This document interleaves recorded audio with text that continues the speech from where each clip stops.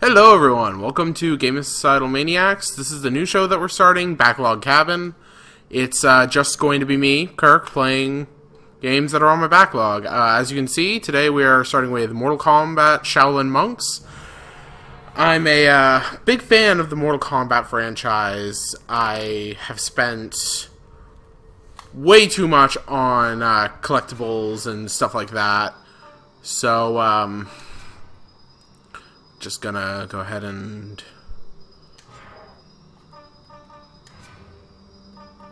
guess I must have subtitles on by default.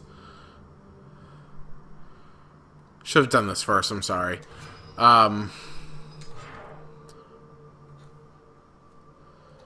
Yes. But, anyways, so I figured while I was doing this that I'd talk to you guys and explain that, basically we don't want to have, all of our Let's Plays be low-quality, blind Let's Plays. Not that there's anything wrong with blind Let's Plays, for the most part, but especially when they're the Let's Plays that me and Ashley are doing together, it would probably be better if at least one of us knows what's going on. So, I don't find it very entertaining when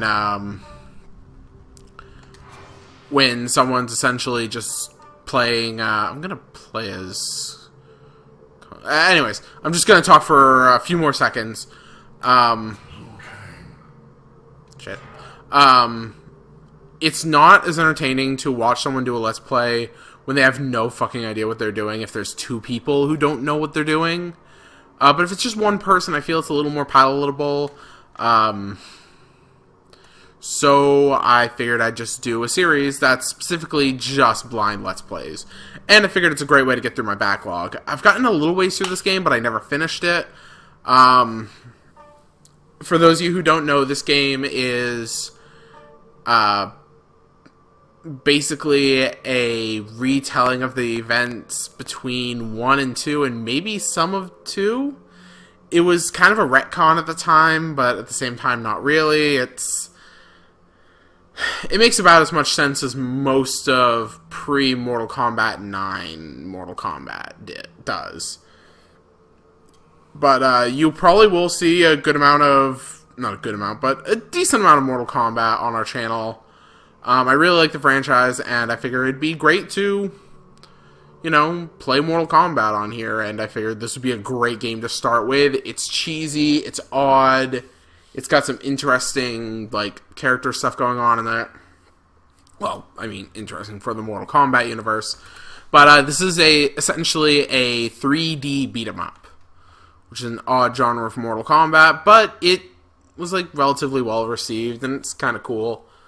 So I'm going to play as Kung Lao because he's a little more, honestly, I feel like Liu Kang is a little bit of a... oh. I'm gonna shut up.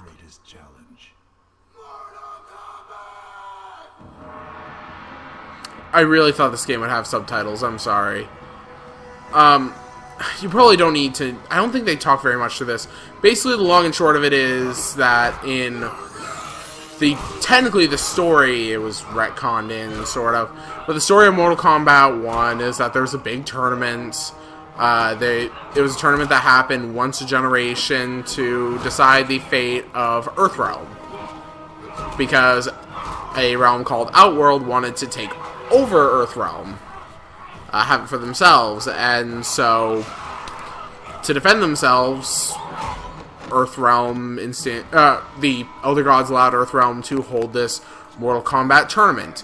Outworld have to win 10 tournaments in a row to be able to claim Earthrealm. And as you're about to see, Liu Kang won Mortal Kombat and thus protected Earthrealm.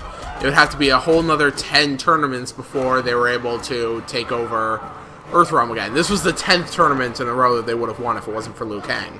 So, essentially, Liu Kang rose to the challenge and won the Mortal Kombat tournament. For those of you who don't know anything about the Mortal Kombat franchise.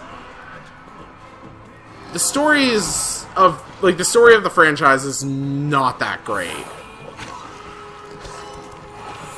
I mean, it's got some cool stuff to it, but for the most part, it's really a hodgepodge of stuff that's never really explicitly stated in-game, except for, like, endings and character bios. And it's debatable which of those are canon and which aren't. So the general rule for literally, like, years was basically if two endings aren't, like, mutually exclusive, they're true. And anything that directly contradicts another thing is not true.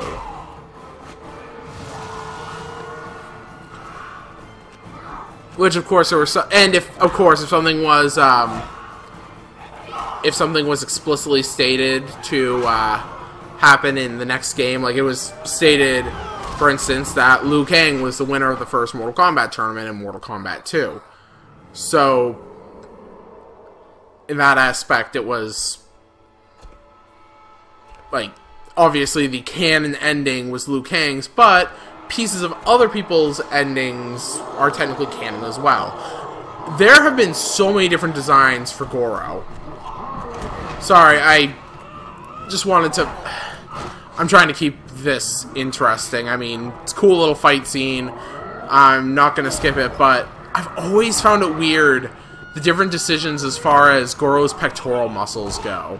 They've changed it again and again. Sometimes they have him have 2 sets of pectoral muscles, sometimes just 1, sometimes there are no nipples, sometimes there are only 2 nipples. I don't think I've ever seen it with 4 nipples, but it's... I mean... I don't know. It seemed... It would... But then again, Shiva only has...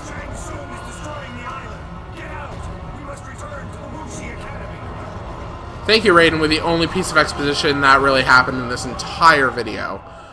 But, essentially, Shiva only has 1 set of breasts. So I guess it would make sense that, no matter what, Goro would only have 1 set of nipples?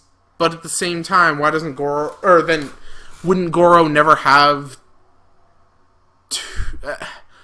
I guess 2 sets of pecs makes sense, but that also makes it confusing with Shiva. Does she have a set of pecs underneath her breasts? Or are they hidden under the top half of her, like... set of breasts, or are they hidden underneath? It doesn't seem to make much sense. You won your first Mortal Kombat tournament. Earth has been spared, but Shang Tsung is a poor loser. This is Goro's lair. It is one of Shang Tsung's traps. You must find your way off the island before it crumbles into the sea. Make your way to Wuxi Academy. Okay. Sorry, I thought he might actually say something interesting story-wise, basically more exposition. So, I've played a little bit of this game, never beat it, so technically it's still on my backlog, and I wasn't going to start a game halfway through. I actually kind of like this game, not a huge amount, but chances are I'm just going to use whatever I decide to mash out on the controller.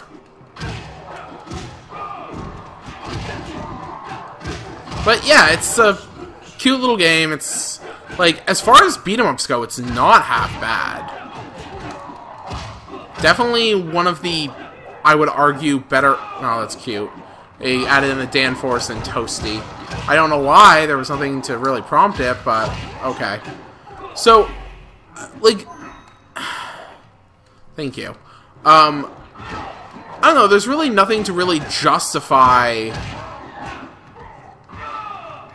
the... I don't know. As far as 3D beat-em-ups go, this isn't bad. It just feels a little unjustified that we got a Mortal Kombat beat-em-up. Oh, good. The game isn't very hard. It's... Thank you. Should probably stop picking those up. But, then again, probably not a bad idea for me to know how to play the game. So, I'll just pick them up and...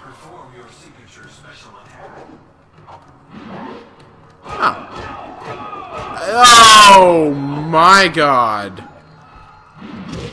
Okay, you do have a special meter. that immediately refills. So, okay.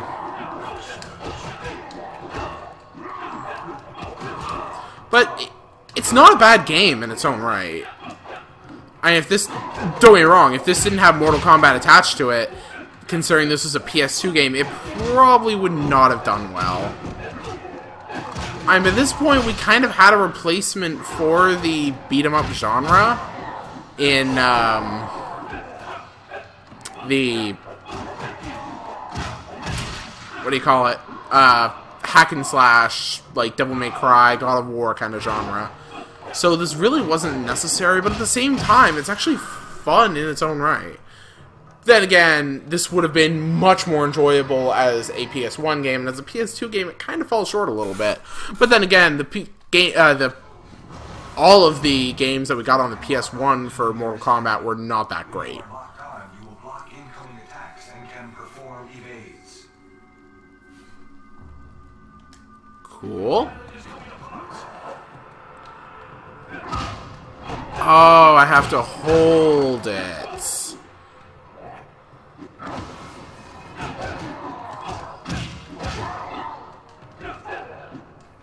It's, I mean, it's not a bad mechanic, but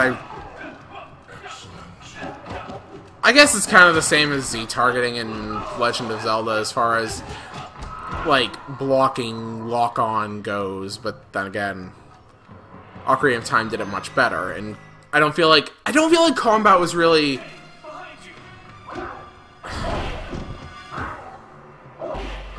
Was this really necessary?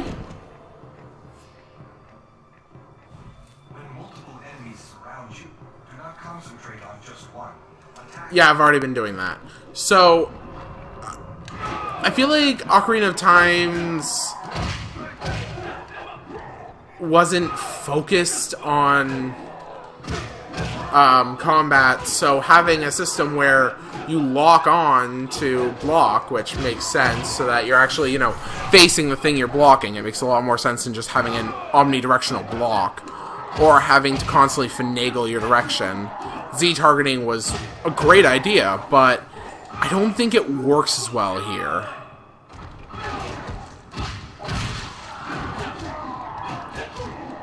As opposed to, say, Devil May Cry's lock-on mechanic, where you could then dodge, you could block, and you would always stay facing an enemy from a single button press. But then again, you can't really compare a, like, oh, still alive. You can't really compare a side project Mortal Kombat game with something like Devil May Cry. I've done almost nothing but talk during this episode. I guess that's going to be it for this episode, but I hope you guys enjoyed it.